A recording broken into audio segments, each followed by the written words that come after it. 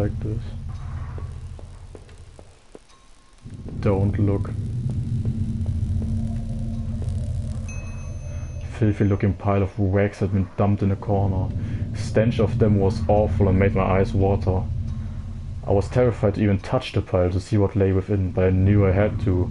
I had come this far. After all this searching, after all I had seen, when I looked within the rags, did I finally find my Rachel? It says don't look. No.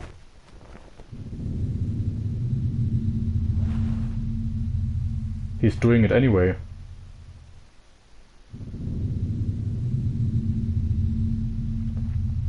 I pressed on no. I pressed on no, but he still did it. He didn't care about what I said. The wax were wet, matted, covered in dirt and grime, but inside the tattered mess was no sign of my beloved wife. Rachel wasn't there. I looked around in confusion, trying to figure out what to do next. If she wasn't there, where was she? What had I been searching for this entire time? Remembered the look on Rachel's face when I came home, didn't I? Then the awful realization hit me right in the gut. I had been looking at this the wrong way, hadn't I? This is what you've been trying to tell me all along, isn't it? I couldn't find Rachel there, and I won't find her anywhere else, because she was never there at all, was she? I stumbled back upstairs, the pain in my leg just a dull ache now, and sat down in my bedroom. My mind was spinning, and the ache I felt before was near crippling. Finally, I could no longer fight the exhaustion, and as I tried to grab hold of something that would make sense of all this, I must have drifted off.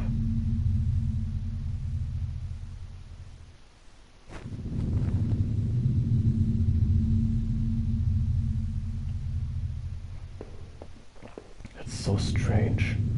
I guess these books were all actually mine then. It was my wallet with its contents intact. Either I dropped that stuff or somebody else did. Maybe I was sleepwalking again, or maybe somebody stole it from me. Norman's store, that forest, the water tower. Was I at those places before?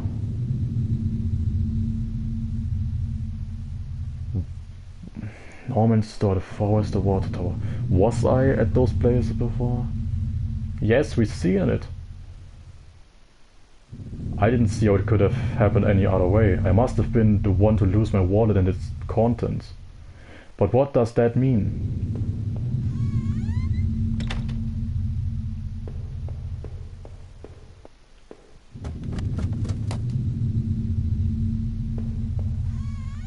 Okay, we can go through the front door now. Oh, that's not the front. Wait, what? I had that old TV for so long. I don't know if I could ever replace it. Wait, what? But it was the letter I had taken from the postbox. It had gotten a bit wet in the rain. But well, who wrote that letter then? Who was Norman seeing? Oh no, Norman. If I was wrong about Rachel, then what about him? Did I do that horrible thing to him?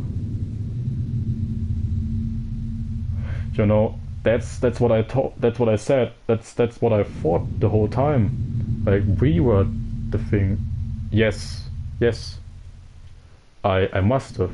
But why? Did we fight, or was I tricked into thinking he was sneaking around with Rachel?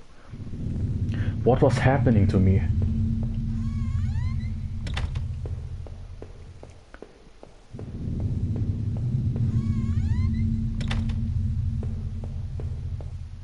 My old office safe sat on the floor. I used to keep tax records and other important documents on it. It used a digital passcode lock, but I didn't have the code. Maybe I had left it somewhere.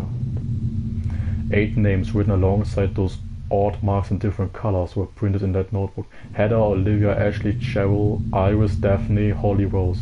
I recalled the names I saw scratched out on that old desk, deep within those musty tunnels. Was the man in that house really up to something? I feel like we are this man in the house.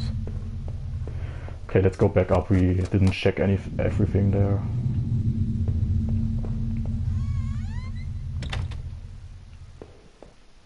In the dirty fake glass I looked like nothing more than a faint shadow. I used to tell myself that Rachel was the one who wanted to keep the tub.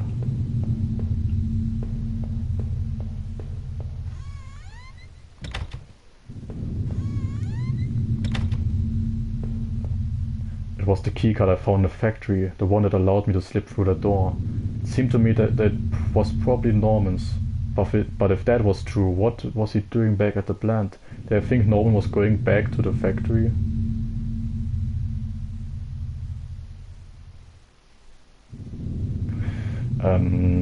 Did I think Norman was going back to the factory?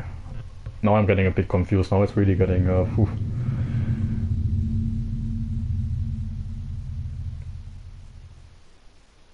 No. Somebody else was using that locker room. But who? Can't really...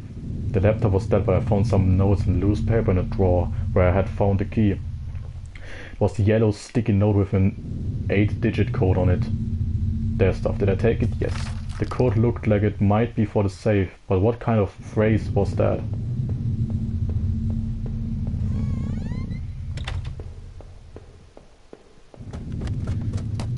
I mean, I know that this game probably changes the ending and the whole story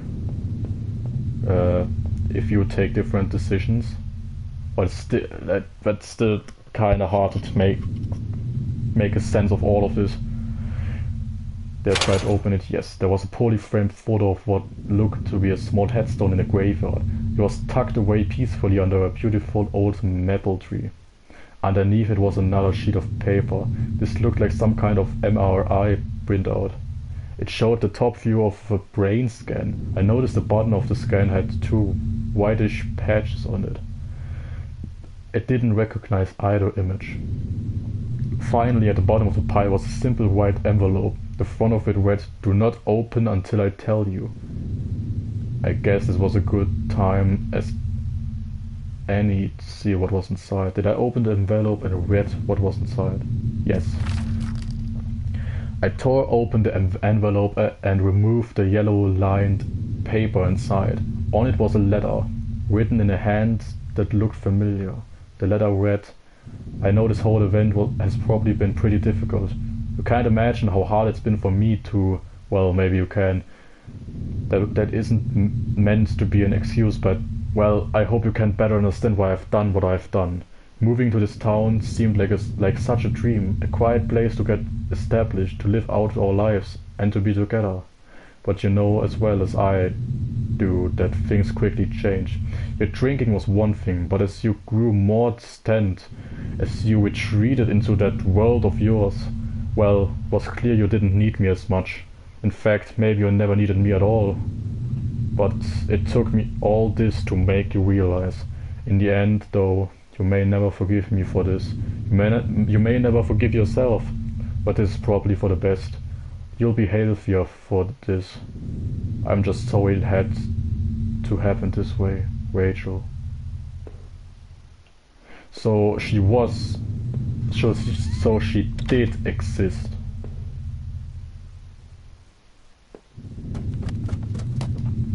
It seemed like I had seen all there was. Maybe I thought I was ready to go back into the basement. You think so?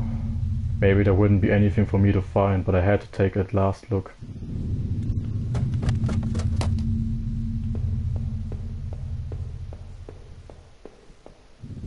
Everything smelled musty and old down there.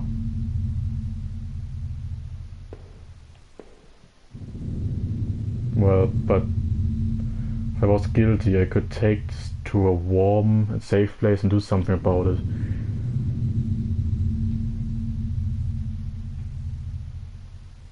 If I was guilty, I could take this to a warm, safe place and do something about it. Did I pick up the knife? No. No, there were other means of dealing with this. Can't go through there. Do I need to find something else first? The pile of mail on the floor I now saw was addressed to me. Bill's credit card offers, a letter from the bank, they were all addressed to me. That was it. With Rachel gone, I couldn't stand to be in that house a moment longer. Did I leave and say goodbye to the nightmare forever? No. I didn't deserve to go, not just yet. So I see two opportunities now. We could leave, or we could kill ourselves with the knife.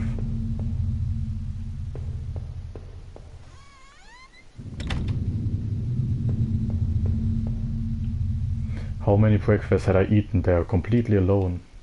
Did he write the message to himself? Must have locked the door, there was no reason to return to the backyard anyway. Well, I want to search through the house for a bit longer now. Because maybe there's some other kind of fake the trick. Maybe there's something else. When I came to, he was already on the floor. Nothing.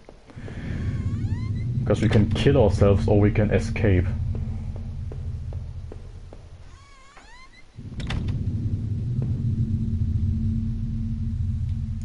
The more I thought of Norman, the worse I started to feel. It was a piece of junk, but I couldn't really afford anything newer.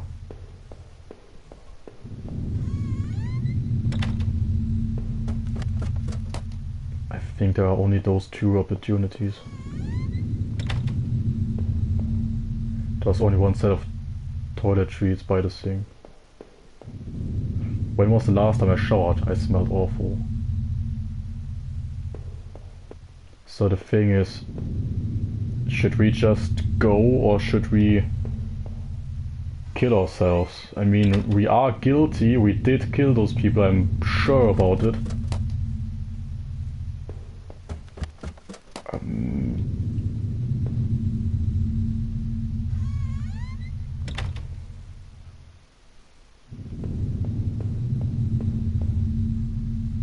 If I was guilty, I could take this to a warm, safe place and do something about it. No. I can't break through this. I mean, we did already break through it, we can't go there.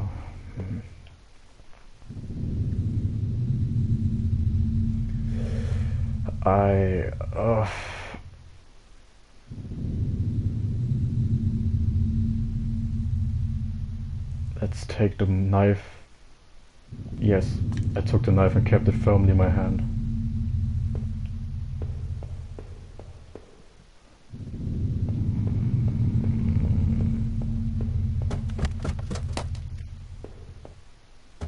Oh, I have a slight suspicion now. If we go to the bathroom now.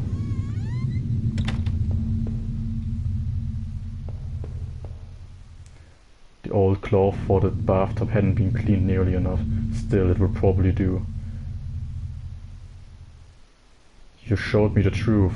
I wasn't sure there was any reason to keep on going. So what do you think? Shouldn't I just end this misery?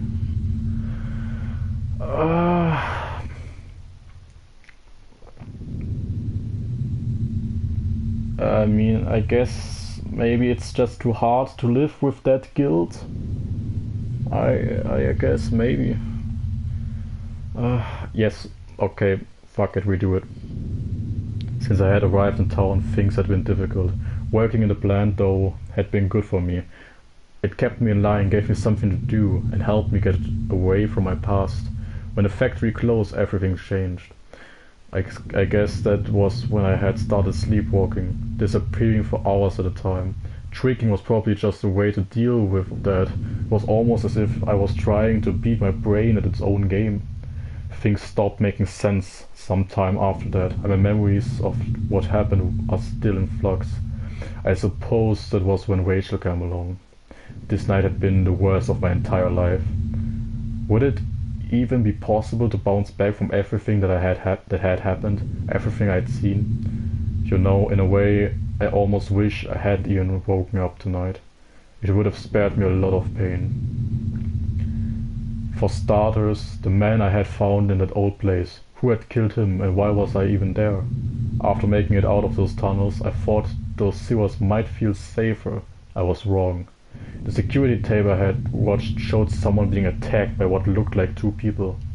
But who was it that was attacked? And what had I been doing at Norman's place or even in that old forest? It didn't look good, that's for sure. Had I been responsible for what happened there? What did you think? Was I guilty or was I just mad? That forest, though, was no escape either. That notebook especially left me troubled. I remembered seeing a similar list on the desk back in the tunnels. Who were the girls mentioned there? I suspected there was more to those woods than I knew, though I had no intention of going back. But anyway, Norman couldn't have been the one going back to the factory, so who else could it have been? Maybe that other man I found, or maybe it was just the guard all along. You know, you've really screwed me up. I feel like I can't trust a damn thing I've seen anymore. I had to catch my breath to take it all in. At each point until the factory, things had only gotten worse. But then going to Norman's store, that's where the confusion and doubt started to set in. That's when my perspective on all this really started to change. Norman, you bastard, I had killed you, and it was clear to me now why. You had taken Rachel from me. You were going to take her away altogether. In the end, you got what you deserved. But as painful as all of that was, oh no, I couldn't bear to think about it again. After all I had seen and done, finally coming home was supposed to be the end of this entire ordeal. I had no idea, though, that it was only the beginning. When I had first stepped through his kitchen door, its silence had been unnerving. But to think that I went through all of that completely unaware of what I would discover. Had I killed Norman thinking that that there was something going on? Everything that I held dear and true was now spinning around me. Had nothing to ground me, nothing to give me purpose or even the faintest hope of reason. Without Rachel, without what I thought was Rachel, I was lost forever. I drew a warm bath in the old tub and undressed. I wonder how many times I had done this before and thought about doing what we're about to do now. No, don't look away. It's actually really easy, really peaceful. See, I just keep my arms in the water as I make the cuts. If it stings, but I can't really feel anything after that. Really, I'm just getting tired now. I have to thank you. This hasn't been easy, but you were right.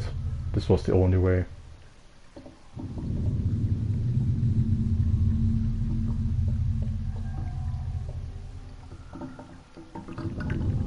Oh no.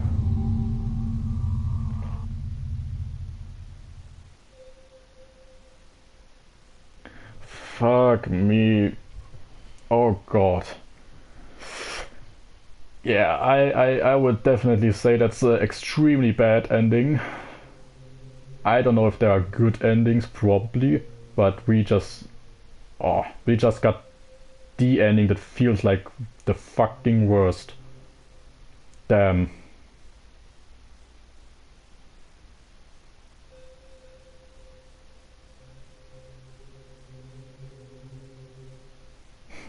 Home is dedicated to my wife Nancy, watch your back. The end. Wow. That was really good. I really enjoyed this. Damn.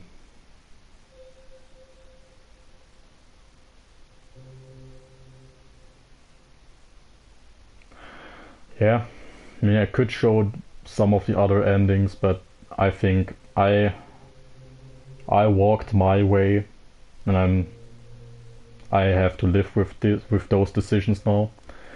Um, yeah, very very good game. I enjoyed it. Um, yeah, very dark ending for me. But as always, thank you guys very much for watching. I hope you're with me the next time we play a spooky horror game or adventure. And as always, take care of yourself and goodbye.